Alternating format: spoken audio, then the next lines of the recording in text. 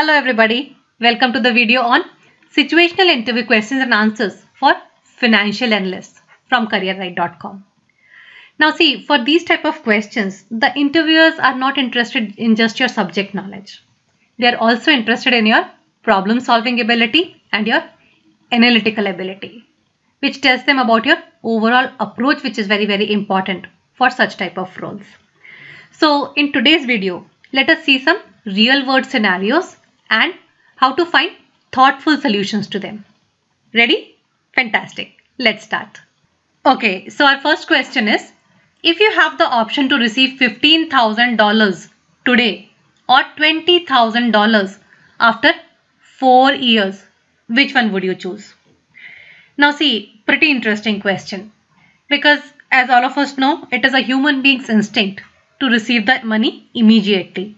But this particular question is based on the concept of time value of money, right? What is going to happen to this particular amount 4 years down the time, 5 years down the time, 10 years down the time, and based on those calculations you decide whether you want the money today or after some years. Okay, so if the present value of these $20,000 is more than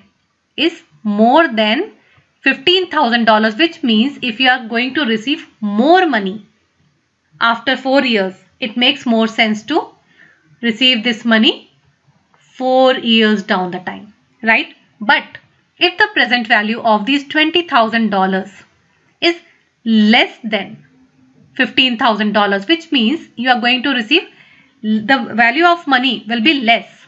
In that case, it makes more sense to receive the money today itself. Now, how do we find that? To find that, we have this formula, finding the present value of money. Okay, so PV, that is present value of money, is equal to future value of money FV divided by 1 plus I to the power n. What is I here? I here is the rate of interest. I here is the rate of interest. And n is what?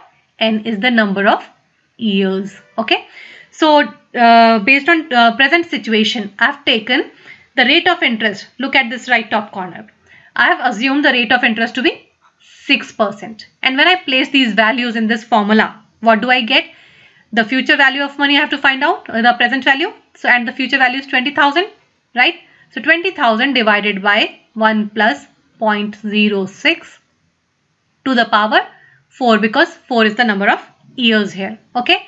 And now I'm trying to find out the present value of this money. Okay. And when I did my calculations, I found this value to be $15,842, which is greater than $15,000, right? So now look here. So until you plan to use your $15,000 in such a way that you will be able to generate an income of more than $15,842 in 4 years, it is better to take the money 4 years later and receive $20,000. If you cannot increase your money yourself, it is always better to take that money later on. Okay, with these calculations. So the choice depends on the potential for investment, where you are going to invest it. Look at this box, very important. So this choice depends upon the potential for investment. Where are you going to invest your money? How much are the returns going to be? Okay. What are your personal financial circumstances? You might be in a situation where you require the money immediately, right? So in that case, you might decide to take the money immediately, and the rate of interest also. So taking all these things into consideration, you decide whether you want to take the money today or down the time, right? But the present value of money is very important, and this is how you are expected to answer this particular question. Okay, maybe if required, you can replay this much part of the video and try to take a closer look at everything that I have explained here. Okay, let's move on to the next question. Okay, and our question number 2 is, a technology startup invested heavily in R&D and got a breakthrough product in the market. It reported a very strong performance in EBITDA, but the net income it posted is negative. What could be the reason? Another very interesting question, asked many a times in the interviews. How would you investigate it as a financial analyst? Just try to think. It is this concept of EBITDA that is very important here. So as we know, EBITDA means earnings before interest, taxes, depreciation and amortization.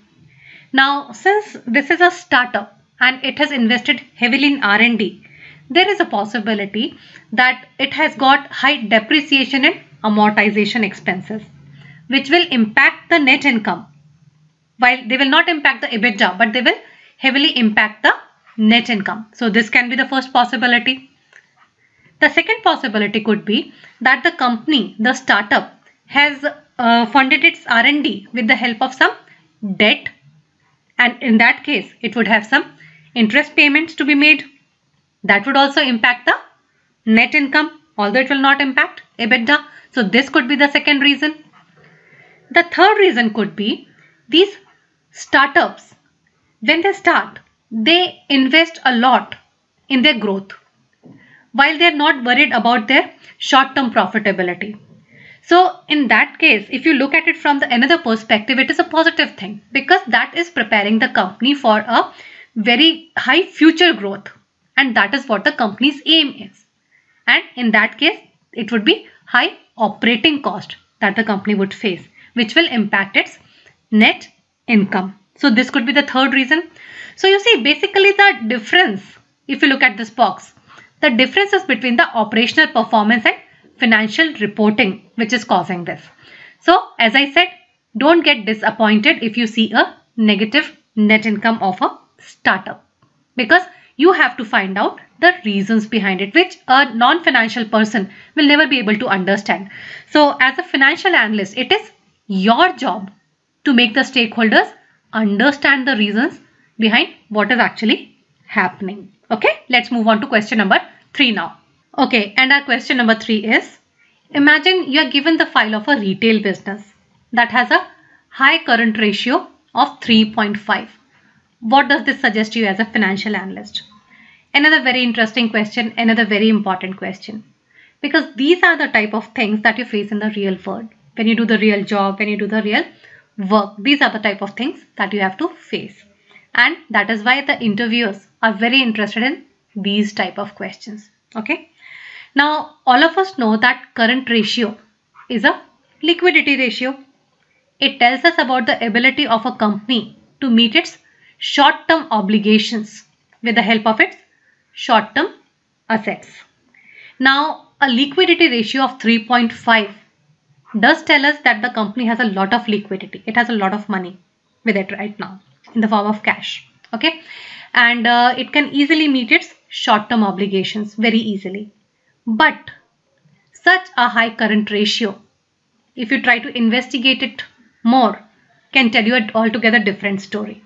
Okay. That is why it is very, very important to delve deeper into the things. Okay. And the possible reasons for such a high current ratio could be that the company is probably taking a very conservative approach when it comes to investments and expansion. Okay. It may have its own reasons for that to do. It may have some other plans because of which it is keeping that money with it. But it definitely suggests that at the moment, the company is very conservative about investment and expansion. Okay. The second reason could be that it has a lot of inventory management may be problem. This is a suggestion.